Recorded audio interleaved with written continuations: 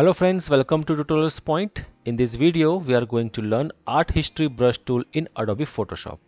The Art History Brush Tool paint with a stylized strokes using the source data from a specified history state or a snapshot.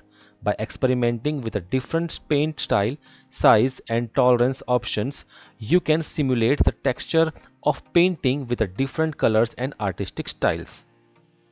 The Art History Brush tool is located here in a toolbar next to the History Brush tool. By pressing shortcut Y, you can activate this both tool. If you are pressing Y, by default it will select the History Brush tool. If you want to select this Art History Brush tool, you again need to press Shift plus Y to select the Art History Brush tool. So friends, like the History Brush tool, the Art History Brush tool uses a specified history state or a snapshot as the source data. The History Brush tool, however, paint by recreating the specified source data, while the Art History Brush tool use that data along with the option you set to create different colors and artistic style. So friends, first we are going to use Art History Brush tool on this flower. Okay. So first of all, I am creating a new layer. As you can see, once I creating a new layer in history, the new layer is created. Now I am applying the Art History Brush tool on this flower. See, as you can see, the creative way of this Art History Brush tool make this flower more creative. So as I told you before, the Art History Brush tool paint with the stylized stroke using the source data from a specified history state or a snapshot. So as you can see, it will using the same color for the flower. If I am using the Art History Brush tool over here, then it will take a yellow color. As you can see, if I'm paint over here, it will take this color. If I'm paint over here, it is taking this color. So like this, you can use the Art History Brush tool in a different way. Okay, so this is our first example where I am using the Art History Brush tool. Okay, now we are going to use all these options with the different examples. So friends, our next example where we are going to use the Art History Brush tool and show some examples. Fine. So first of all, I am selecting this brush tool. Okay, making the mode to hue because I want this part black and white and this part should be coloring so that I can show you some options. Fine. So I'm just paint over this eye. Fine. Okay, now what I'm doing, I'm using the Art History Brush tool. Okay, now I'm just paint over this eye. So as you can see, our Art History Brush tool is working fine on this eye, which is a colored eye. Now once I'm selecting this eye, so instead of getting the black and white color, it is also take the colored because our source example will be the main, this one. Okay, that's why it will taking the colored background from the source area.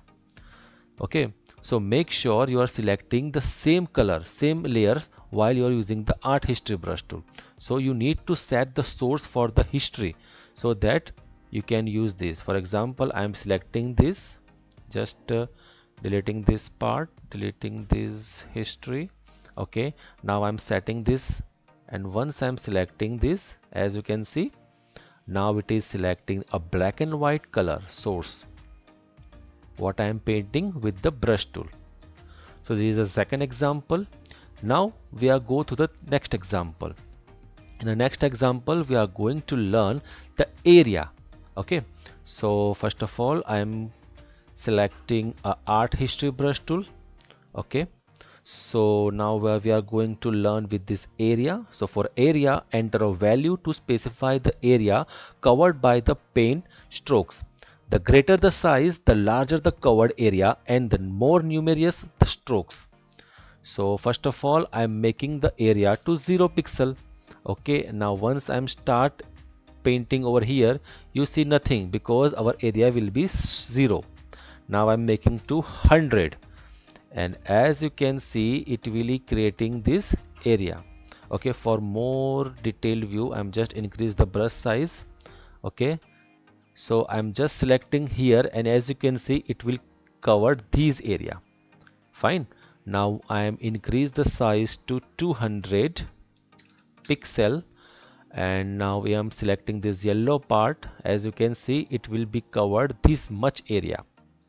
Okay, now I'm selecting the maximum pixel, which is 500, and now if I'm selecting here, as you can see, it will cover this much area.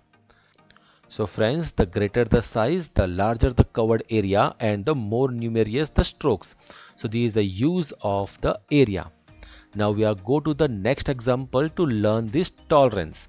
Okay, so painting tolerance, we go for the fourth example where we are going to use the tolerance. So friends, on this image we are going to learn the tolerance using the art history brush tool. So for the tolerance, enter a value to limit the region where a paint stroke can be applied. A low tolerance lets you paint unlimited strokes anywhere in the image.